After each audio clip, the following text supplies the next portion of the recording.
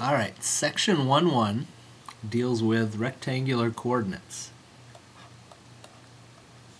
Now remember, this is kind of a supplement to what we worked on in class, so obviously you won't have the question and answer time, but you can reverse things and pause things and go back and check things over again for review. So hopefully this will help you out a little bit. Alright, first things first, some of the things that you should get out of this section: you should be able to plot points on the Cartesian plane. You should be able to use the distance formula to find distance between 2 points. You'll be introduced to midpoint formula and be able to use that to find the midpoint of a segment.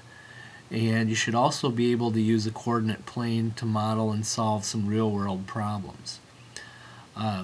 First of all, what is that Cartesian plane? Well, let's take a different look here for a second. Cartesian plane basically is just going to start out with stuff that you guys have already worked with.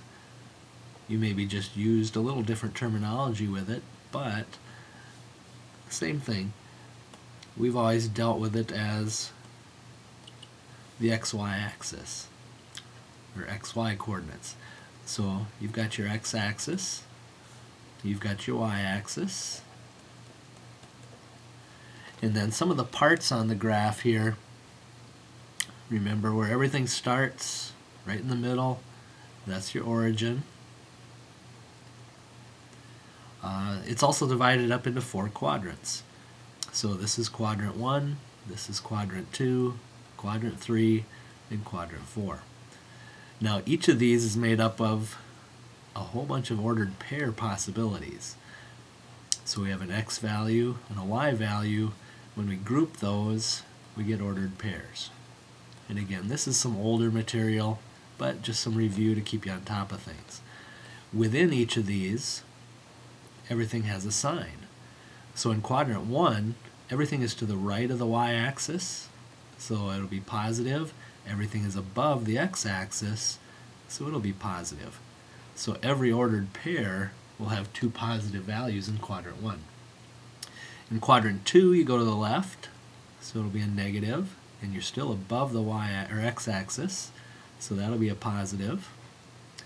Everything in quadrant 3, you're to the left and down, so left gets you a negative x value, down gets you a negative y value, and then quadrant 4, you're to the right and down, giving you a positive x value, negative y value. And that's always going to hold true within the quadrants. Now within the x, y system here, or again we talked about this being Cartesian coordinate system,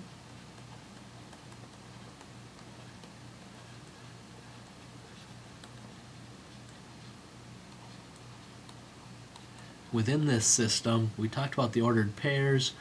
Pretty simple. This is just our x-coordinate. This is our y-coordinate as far as getting directions. Alright, the only other part of this that really we have to worry about is, again, order. And because ordered pairs, the term order, it does matter which order you do this. So, a couple things just to keep you out of trouble here. If I give an ordered pair of 2, 3, and how that compares to the ordered pair of 3, 2. Remember the x value, x's are always telling you how far to go left or right. So this one's saying go 2 to the right, and then the y values tell you up or down, go up 3. Just reversing the numbers does make a difference because this says go right 3 and up 2. Again, not to insult anyone's intelligence, but it's a quick and simple mistake that a lot of people will make, so take your time with those as you work through them.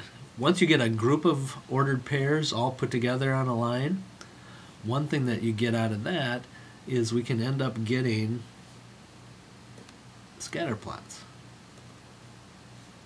Oops. I'm not sure why this isn't working for me, but let's try it again here. If you end up getting scatter plots, basically what's happening is you're still going to set up with your Cartesian coordinate system. So we've got our y-axis and our x-axis. And then all we're really doing is adding a bunch of ordered pairs. So if I have an ordered pair here, ordered pair here, ordered pair here, and however many ordered pairs I've got, basically what happens is when I put them all together, and they can be spread however the information is given to us, now we've got what's known as a scatter plot. And again, you've been doing scatter plots for many years. Sometimes they have a nice pattern to work with where you can follow a pattern, make predictions off of that. Other times it's truly just scattered. So you'll do some problems working with the scatter plots as you go through these. Alright, what about some review on a couple of the formulas that you'll end up using here. We've got one theorem, Pythagorean theorem, and again, something you've used quite a bit. And basically, the Pythagorean theorem is dealing with right triangles. Sorry about that. Pretty good triangle. Right triangle, hypotenuse is always the longest side. The other two sides are the legs. So again, the hypotenuse on most of these formulas, we're always going to use that under the term for C. So once you got that hypotenuse set up, the Pythagorean theorem basically just says this: C squared equals A squared plus B squared. So for this to actually be a triangle, let's clean this up a little bit for you. For this to be a triangle, and to go a step further, for it to be a right triangle, it has to fit that form.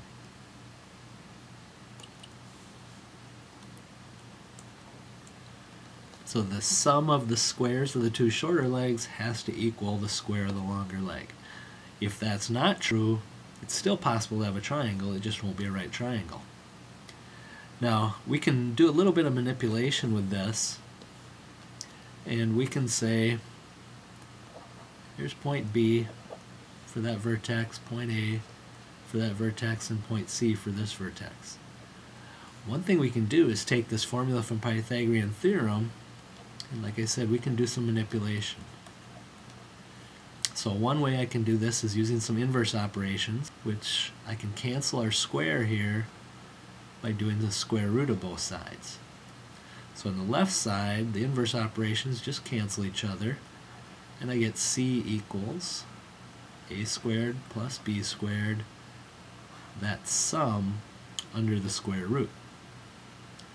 Now, basically what A is finding is going to be my difference in my x's, B is the difference in y's. So if we substitute that a little bit, we can actually end up going this way. I can take x1 minus x2, square that, that takes the place of A. I can do y1 minus y2, square that, that takes the place of B, and find the square root of that. So on this one, maybe the A value was my x1, y1, and the B value was x2, y2. So basically what I'm trying to find is this distance right here. And there's my formula. So this is your distance formula.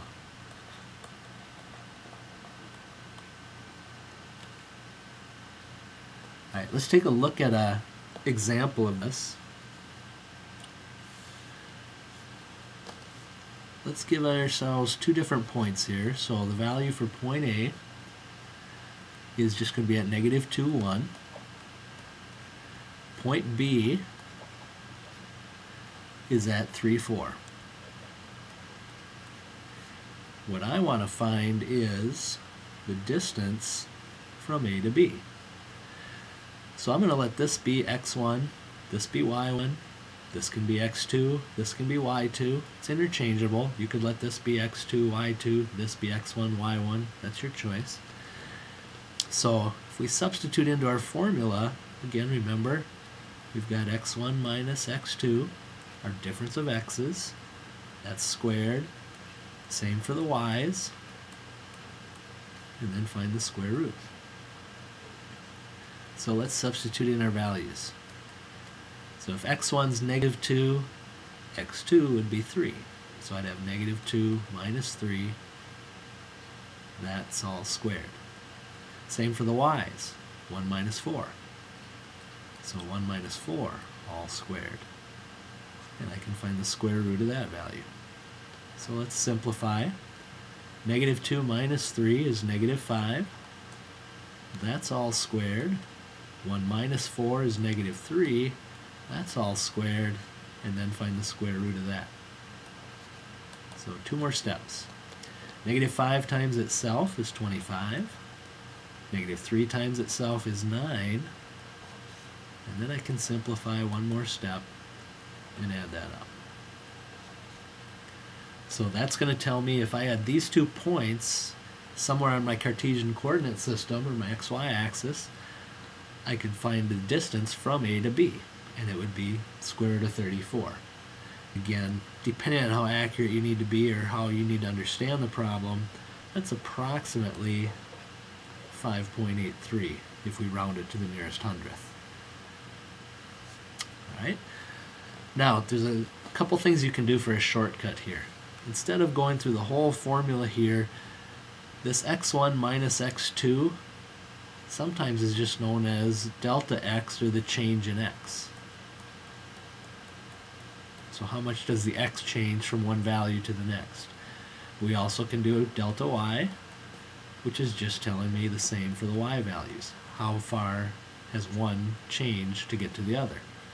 So now I can shorten this up a little bit, and especially if the numbers are nice to work with, and I can go find the change in x, square it, find the change in y, square that, find the sum, and the square root of that.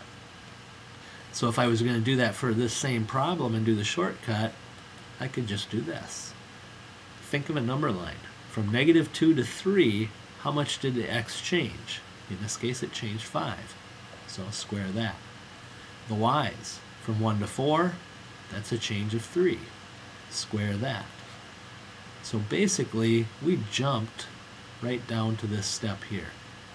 And because it's squaring both of them, the signs don't have any circumstance in this one. So simplify again. 5 squared is 25, 3 squared is 9, and obviously, same problem, we're going to get the same answer. Now, if you can get the square root here, and if it simplifies, make sure that you simplify and reduce this down as far as you can.